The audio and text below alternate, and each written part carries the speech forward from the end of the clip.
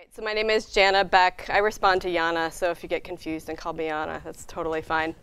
I live in California. I grew up in Minnesota in the Midwest of the US, and then I lived for 10 years on the East Coast in New York City and Philadelphia, so I'm kind of all over the place, and my family is too, actually. So if you're curious about that kind of stuff, feel free to chat with me later.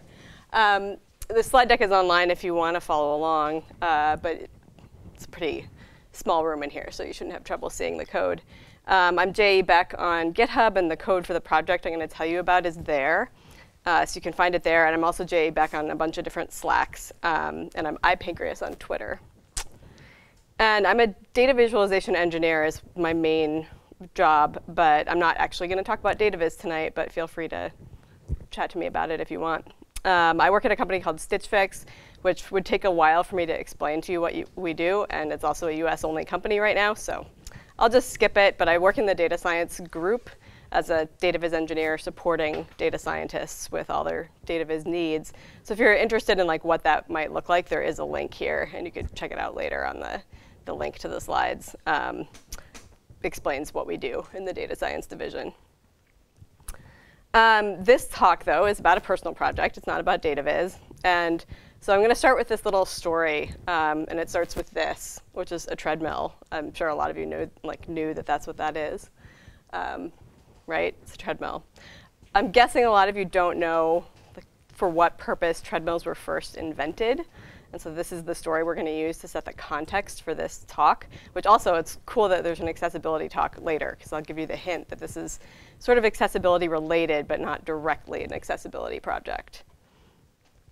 So this is one of the first treadmills. This etching was published in a London newspaper in 1817. And it's at Brixton Prison near London. And it was invented by this guy. His name is William Cubitt. And basically, he was inspired by the sight of idle prisoners to create treadmills as a way of inspiring in them the habits of industry, so to speak. And this was something that was actually pretty popular in the Victorian day, this idea of atonement through hard work, and the fact that at first they didn't even have these treadmills hooked up to anything, so they were literally grinding air. They weren't milling anything with the treadmills, and that was seen as a more pure form of punishment, so kind of strange. So this is what they looked like again. You know, they were not what today's treadmills look like. They were wide. They were kind of more like what we call in the US a stairmaster, because you were kind of going up rather than just forward. And they were big enough for all these prisoners to stand next to each other while they were doing this, although sometimes they had these barriers between so that each prisoner was isolated from the other one. And this was super hard work. They were usually on these, if you were sentenced to hard labor on a treadmill, you were on one for about 6 hours a day, which was the equivalent of 3,000 to 4,000 meters of elevation. And this version of the slide deck, sorry, has everything in feet. This is for context. This is actually a mountain called Ben Lomond, which is named after a mountain in Scotland, but this is in northern Utah where my dad lives. And it's pictured from his house. And we've climbed up there a few times, and it's about, I think this is about the equivalent of 1,200 meters of elevation from his house to the top there. So that's less than what somebody would be doing on a treadmill, doing it for 6 hours a day in one of these Victorian prisons, just for a little bit of context to imagine what that was like. So again, this is what we have today as a treadmill. It's something that people voluntarily use in their free time now. Maybe even pay money to go use one at the gym, right? And then to represent the final step in the evolution of the treadmill, we have this, right? So treadmills have come a long way. So file this story away a little bit. The moral of it, basically, is that the inventor is dead, literally in this case. And that technologies that we have all around us have these histories and contexts. Sometimes we don't know about them, but those histories and contexts aren't definitive. So again, file that story away. Now we're going to move on. I'm going to tell you a little bit about the project that I'm here to talk to you about today. And that project starts with this guy. His name was Jean-Dominique Bauby. He was the editor-in-chief of Elle magazine. It's French. And on December 8th, 1995, he suffered a massive brain hemorrhage. So he fell into a coma. He woke up about a month later in January of 96, and he was completely paralyzed. He was able to move wiggle his head a little bit, and he could blink one eyelid because his other eye had to be sewn shut because it wouldn't close properly. And yet he dictated memoirs just by blinking his left eyelid. He described in these memoirs what his situation was like. He said, "You survive, but you survive with what is so aptly known as locked-in syndrome. Paralyzed from head to toe, the patient, his mind intact, is imprisoned inside his own body, unable to speak or move. In my case, blinking my left eyelid is my only means of communication." And so by blinking his left eye many, many times, he dictated these memoirs. They were published as The Diving Bell and the Butterfly. And then he died of pneumonia, unfortunately, 2 days after the memoirs were published in March of 1997. So the method by which he was able to dictate his memoirs just by blinking is called partner-assisted scanning. And he described this in his memoirs as well. He said, "It's a simple enough system. You read off the alphabet, ESA version, not ABC, until with a blink of my eye, I stop you at the letter to be noted. The maneuver is repeated for the letters that follow, so that fairly soon you have a whole word, and then fragments of more or less intelligible sentences. That, at least, is the theory. The jumbled appearance of my chorus line stems not from chance, but from cunning calculation. More than an alphabet, it is a hit parade in which each letter is placed according to the frequency of its use in the French language." So this is what the frequency ordered alphabet is that he used, or what it looks like for French. And he described a lot of how, what it was like communicating with different people in this method. He worked primarily with a speech therapist and then with the woman who is pictured back here, who he dictated his memoirs to. But he communicated with a lot of folks this way, anyone who would visit him. And he said, "Nervous visitors come most quickly to grief. They reel off the alphabet tonelessly at top speed, jotting down letters almost at random. And then seeing the meaningless result, they exclaim, 'I'm an idiot.' But in the final analysis, their anxiety gives me a chance to rest. For they take charge of the whole conversation, providing both questions and answers, and I'm spared the task of holding up my end. Reticent people are much more difficult. If I ask them, 'How are you?' they answer, 'Fine,' immediately putting the ball back in my court. With some, the alphabet becomes an artillery barrage, and I need to have 2 or 3 questions ready in advance in order not to be swamped." Whew.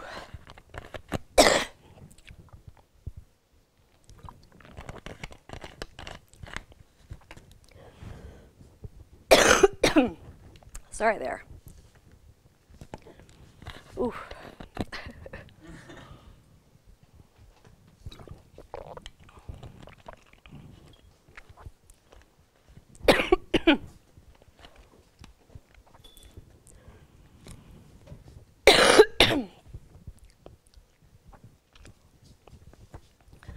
All right.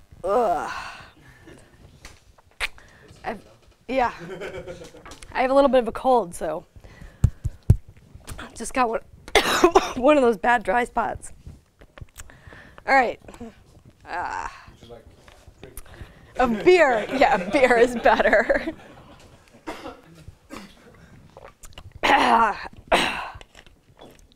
All right, I'm going to skip some of the long quotations that are still there because those are killing my voice, clearly. Yeah, so he published these memoirs that he dictated by blinking his eyelid. And the project that I'm here to talk so The Diving Bell and the Butterfly, right? It's a metaphorical title, and the butterfly is sort of the positive side of his condition. You know, he describes in his memoirs an extraordinary life of the mind. And the diving bell is the other side of that. A diving bell was really old. This is, you know, like some ancient art depicting one. It was a pre-scuba diving technology that was a big bell-shaped enclosure that trapped air and the diver inside. So you can imagine it's very claustrophobic seeming, and that's what he compared his condition to on the sort of negative side of it. And so I came across this story through there was a 2007 film adaptation of his memoirs. And when I came across that, it was like a late night Netflix browsing, as you do. You know, I had no idea what this movie was about, but I ended up watching it, and it just stuck with me. So the project that I'm here to talk to you about, if I can continue to talk, is a little app that I made that's a prototype of dictation just by using blinking to select letters. So I've called this partnerless partner-assisted scanning because I've basically replaced the partner in the partner-assisted scanning with the web application. And I've done it not to be completely faithful to what his experience was, which was blinking with one eye, because not all of us are super gifted in the blinking department or the winking department. So I just kind of did blinking with 2 eyes. Now, what makes this possible is a library called webgazer.js. This is an open source library. In fact, it's a copyleft license library. It's licensed under the GPL. And it comes out of Brown University's Human-Computer Interaction Lab in the US. And there are computer scientists there that still maintain it, and they also collaborate with a few contributors from the Georgia Institute of Technology. So just to show you a little bit of like how this library works, it's limited right now to being included by a script tag. There's a long-running pull request that's been open to modernize it into common JS modules, but it hasn't been finished yet. So right now you just have to include it with a script tag. And so this is a little just snippet of how you get started with it. You use the setGazeListener method to give it a callback to call. And every time that callback function is fired, you'll get a data object, which includes the x and y coordinates of predicted gaze location on the screen relative to the viewport, and then a timestamp as well. And then you just call this begin method, and that's it. It's really simple to get started with. So integrating it with React is a little weird since you have to load it with a script tag, and many of us are much more used to using Webpack or similar things. But basically, you can just load it in a script tag. It took me a while to find that you need to do it in the body versus the head for the main library, and that has something to do with how they're taking advantage of WebGL, and you need the whole page loaded before you execute the script. And I'm also loading one piece of it in the head, which is they allow you the option to load. There's several different regression modules for doing the analysis of the webcam images that provides the eye tracking. And you can put one of them in a web worker for improved performance, and it actually improves by quite a bit. So I load that in the head. And so if you haven't used web workers before, they're a wonderful little tool for putting JavaScript in basically a separate thread in the browser, and then that doesn't lock up the UI. And since there's a lot of analysis happening on the webcam images in this case, that's really advantageous. So that's kind of the nuts and bolts of how to integrate it with React, like how to load it in a React app. But to get into the details in a code sense, how do you integrate it with a React component? In that case here, it's all about the lifecycle. So if we look at a simple WebGazer component, it'll have to be a component class rather than a pure functional component because you need the lifecycle methods. We start with an initial state. In this example, we'll just start with x and y as null. That'll be the x and y location of your predicted gaze target on the screen. And blinks of 0. Obviously, this prototype needs to have blinks. So we're not going to talk about today, although if we have a little time and you guys are interested, I can show you from another presentation about this that's less React focused, how I pulled blink data out of sort of the underlying data in WebGazer. It's not, blink data isn't actually surfaced in the public APIs at the moment. So for now, that's going to be all hand waving. In component did mount, that's where you do all the setup that I just showed you, setting the gaze listener. Instead of logging it, which was what was on the screen in the last example, now I'm just calling set state to put the blinks in the x and y. And again, this is magic hand waving because the blink data isn't publicly accessible. And then just rendering X and Y and whether you've blinked at least once or not. So as I've learned giving this talk, this is a recorded GIF because doing live demos of eye tracking stuff doesn't work very well. It's very, very sensitive to lighting conditions. So the null part is when it was starting, obviously, right when I pressed record, and then started the component mounting, and then you can see pretty quickly that it starts giving predictions of where you're looking, and that once I blinked, the text changed. You also want to clean up after yourself if you're using this, so a component will unmount, clearing the gaze listener, and then calling an end method is what you need to do. And then there's one final piece of the API that can be fun, which is this show prediction points. So just before the call to begin, or in between setting the gaze listener and calling begin, you can pass true to this show prediction points, and then pass false when you're cleaning up. And then you get this big magenta circle. This is not what it actually looks like in the library normally, but I made it really big and bright in a custom build for this presentation so that people could see it. And you'll see that my cursor is moving here too when I made this recording. And that's actually because WebGazer uses cursor movements and clicks under the assumption that you're often looking where your cursor is. So it uses those to train the analysis that it's doing on the webcam images.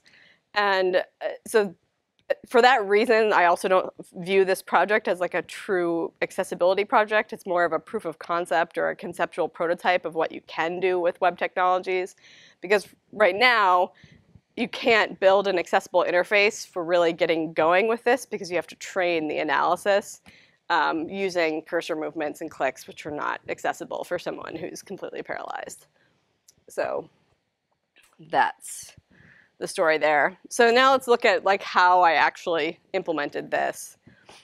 To start with, on a conceptual level, I told you that I'm basically replacing the partner in partner-assisted scanning with the web interface. So let's just think about what does the partner do in that communication technique.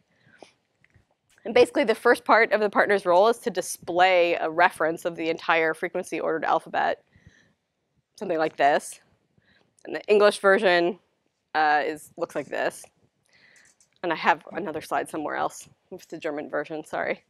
Not in this deck. And then the partner's role, the second part of the partner's role is to loop through all the letters, basically by pointing to them and reading them out loud. And then the third part is to record the letters that the user selects, of course. So if you actually like literally sketch this, what you might have is something like this, with the entire frequency ordered alphabet kind of displayed on the right side there, the current letter on the left, and also highlighted in the frequency ordered display.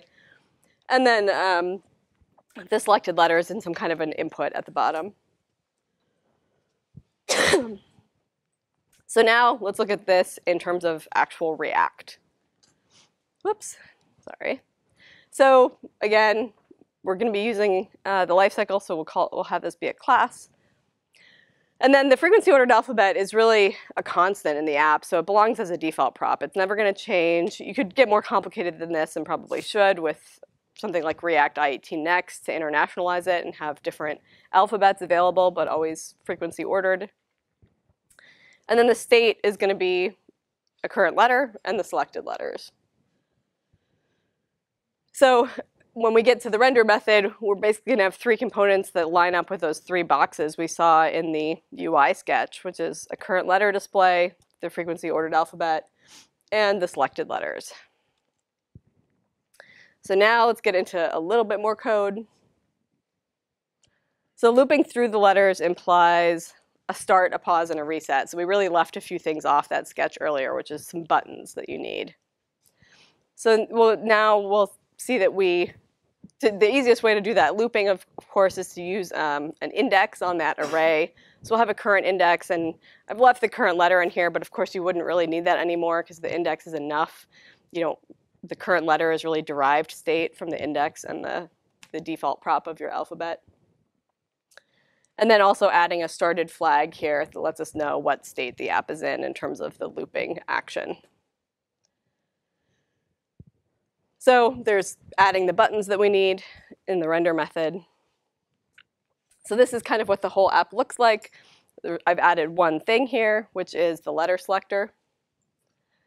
And that you could, well, for that we'll need a select letter method on instance method on this class. So that would probably look something like this, where you're resetting the current index after the letter gets selected and pushing the letter you selected into the selected letters array. Oops.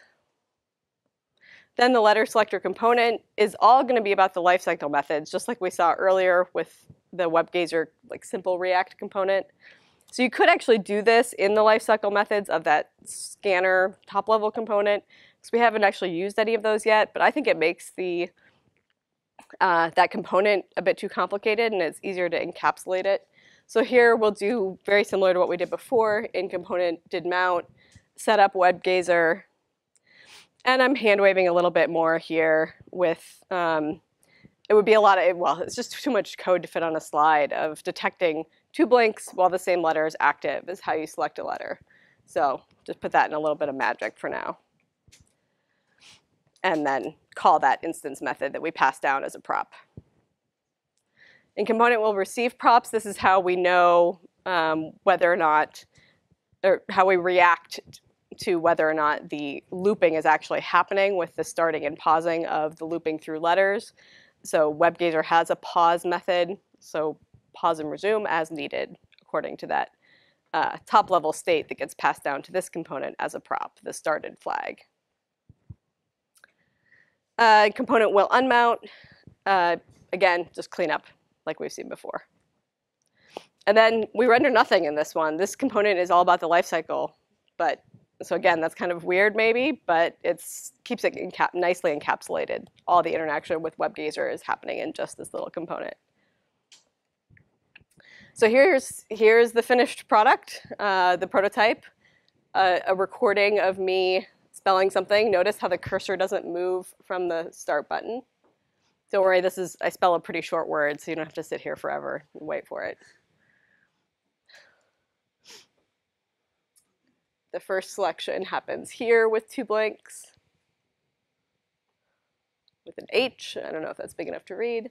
And then the second one right here with an I, so just spelling hi without using any hands. So now we're back to this. I hope you've been sitting here wondering what the whole story about treadmills had to do with any of this. And what it has to do with this is that I embarked on this project as this exercise in empathy, you know, having watched that movie of the diving bell and the butterfly and really feeling like I wanted to understand what it would be like to communicate that way.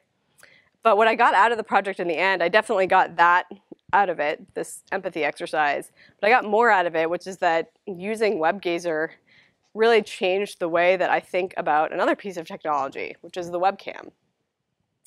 I think the webcam kind of occupies a pretty low public profile right now. Chat roulette did a lot to destroy its reputation, right?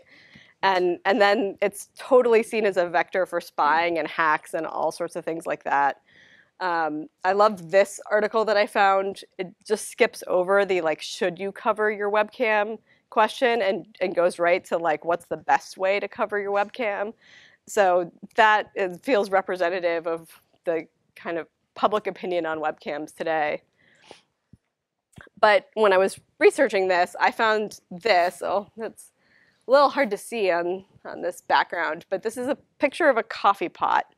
And this is one of the images from the very first webcam, arguably, which was installed on the pre-World Wide Web network at a computer lab at Cambridge in England. And the reason for this was that a bunch of engineers in this building, or computer scientists, had a coffee club, and they had this communal coffee pot pictured here. But some of them were like several floors and staircases away from the coffee pot, and they would get really annoyed if they had to like walk 3 flights of stairs and then find that the coffee pot was empty. So they built this camera and pushed the images on their local network to take pictures of the coffee pot every 5 minutes so that they could always check and see if there was any coffee.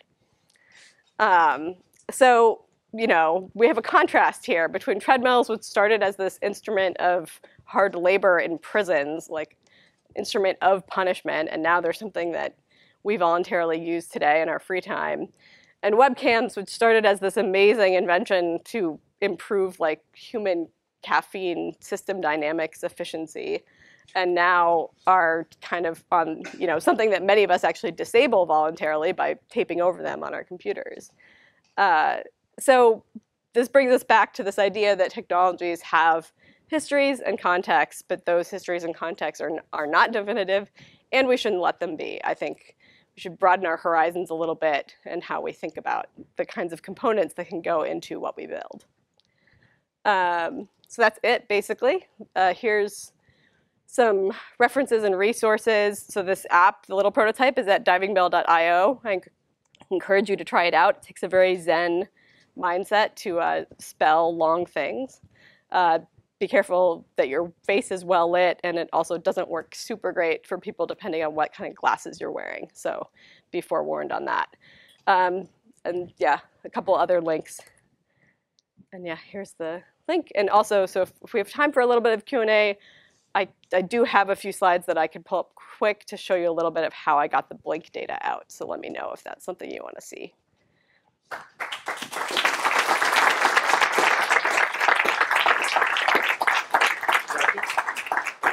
I think we have time for Q&A. A little bit. I will be personally interested. All right, so the blink detection. So this is that code snippet we saw before of how you set up the callback function. And obviously, all it has in this data object is the x and y. So this is where, so the blink detection only came into the library about a month ago. And it's basically only being used right now, and as far as I can tell, because this image analysis stuff is not my specialty, it's being used to improve the predictions for your gaze location, because that's still what the library is mainly concerned with. And the main purpose of WebGazer is to do like user research eye tracking on web apps. So yeah, they don't care so much about detecting blinks as a top level function. So yeah, so this is where the hacks are ahead, because I just kind of was, you know, this is just a prototype fun project. What can I do to get this working the way I want it to work? So here's WebGazer source code. Oh, it's too bad that some of this stuff is super not easy to see. So there's basically a detect blink function in this blink detector submodule of WebGazer. And it's a function that takes an eyes object and it returns an eyes object. And then on a blink, it mutates that eyes object by adding this blink is true property to the left and right eyes that are inside that eyes object.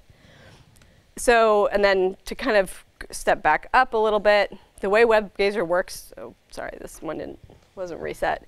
The way WebGazer works in general is that it's one big loop function that is called 60 times a second in request animation frame.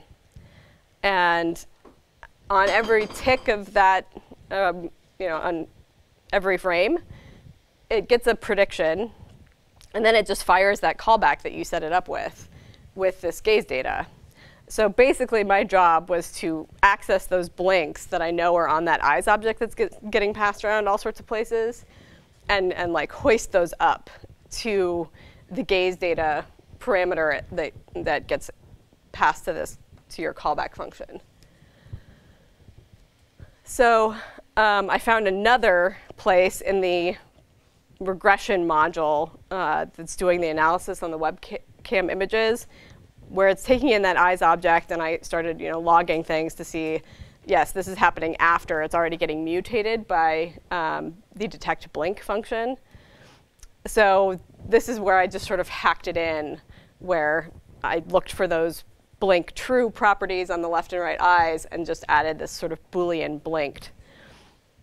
And so then in the app, what I'm actually doing when I say that you're selecting a letter based on there being two blinks while the same letter is active, that's actually looking for two state changes from blinked as false to blinked as true, like followed by a false again, and then then another state change from true to false.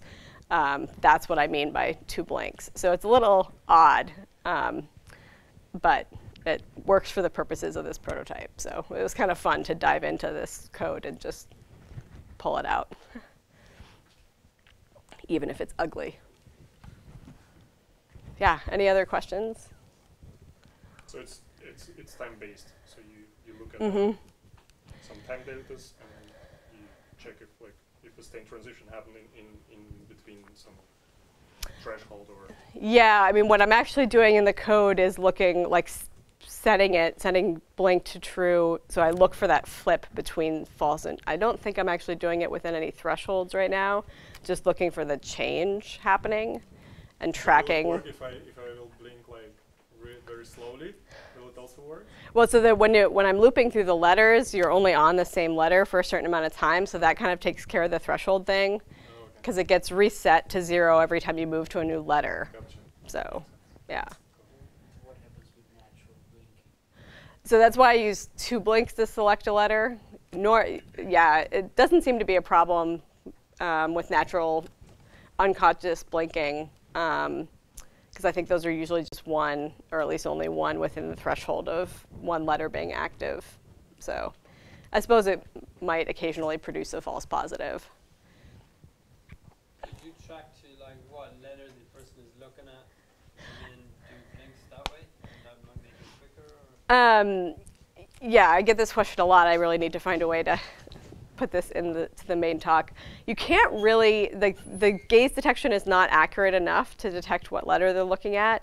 And that's not just because the library isn't accurate enough. It's mostly because your eyes actually move all the time in a process called saccading, and that's not under conscious control. So even when you're trying to look at something very small and very specific, your eyes are kind of moving around. That's part of how we see in 3D, is all these little movements that are like triangulating information. So yeah, it's just not, and if you remember back to those recorded GIFs of the dot bounces around a lot, and that's because of this saccading process. Can you eventually filter that out and still figure out where the person focuses, or is it so random that it's too hard? I think it's so random that it's too hard. My sister actually is a cognitive science who does eye tracking research, and I don't think that that's something that they feel as a worthwhile sort of possibility to try to do. Okay, so that limits also like user interaction in that sense. So. Okay. Yep. Are you planning on adding the possibility to start and end all of that recording of letters? For example, by looking a long time into one corner and then looking a long time into another one? And is it already possible to do it with this library without moving the mouse? Just by the gaze detection? So yeah, it's not, to answer the second question first, is it possible to do it without moving the mouse? Once you've sort of trained it, it's possible to do it, especially the blinking, it works really quite well. I was surprised. So you can do that without, with a total no hands, not using the mouse at all. But you can't train it without using the mouse. It doesn't, if you don't have any training data, it won't work without. But could you just have some like a mouse, like an artificial mouse pointer you follow up, like training with some pre-recorded stuff? I looked into this. Yeah. You cannot, there are no browser APIs for programmatically moving the cursor. That's how you would have to do it for the library. I remember Googling this, and all the answers were like, of course you can't do that. That would be an accessibility nightmare. Like, you cannot programmatically move the cursor. Yeah. You have to hack it. So maybe if you could. What can possibly go wrong, right? Yeah, exactly. Send some clicks. Yeah. So maybe if you could change WebGazer so that it's not using the cursor, but it's using some arbitrary element on the page, then you could do it. Yeah. But since right now, I haven't dug that deep into their code to even see where the cursor stuff is going on. What was the other part of your first question? Whoop. Would it be more? Oh yeah, I remember. Okay, and then I have your question in mind. You ask yours, and then I'll answer both. Okay. Would it be more efficient if you recursively find out another frequency alphabet of all the words that start with an E, for example, and then efficientize the process even more? There are lots of ways to do partner-assisted scanning more efficiently. Yeah, for this, I was just doing kind of a fun thing to simulate exactly how Bobby did it. The most common way to do it, and a better method, is to have like rows of letters, and so you first select a row, and then you select, so you don't have to go through the whole thing. But yeah, there are lots of more efficient methods. And then, so your first question was about gaze target detection and using that to start up the app and things like that. So my first prototype before they brought blink detection even into the guts of the library about a month ago was based on gaze detection. And it sort of worked, but the blink detection is way better. So, and again, that's because it's so hard to consciously focus your eyes completely on one spot. I talked to my sister a bunch since she does eye tracking research, and she confirmed for me something that I had thought would help, which is that it really requires having like an animation to help you focus your gaze. This is another, sort of UI design tip. Like when you're talking about accessibility and UI design, they tell you to avoid distracting animations, and that, in this case, it would be you trying to help you focus by using the animation as the target. But this is a reason why if you have some randomly animating element in the corner of your page, it's really distracting for some people with accessibility issues, because your gaze is just always pulled towards things that are moving. So that kind of thing would help it a lot. So that prototype divided the screen in two, and when the target was the right side, and as soon as we detected your gaze in that region, I would start like a little spinning animation to help you focus on that region, and then it would go away when you moved your eyes away, so that you weren't constantly trying to move your eyes back to it. But it's still, yeah, it wasn't fantastic. The blink detection is way better. Cool. I think it's... You cover your webcam? I don't, I know. But I do have a privacy thing on my screen. But I always see people with covered webcams, especially at tech conferences, and sometimes it seems it's almost 50-50, and I always guess that the people that don't have it covered are the people who work remotely. 'Cause I used to work remotely, so it was like, of course I don't have it covered, because I do all my work on Google Hangouts. But yeah. All right, Okay. thanks. Thank you. Thanks.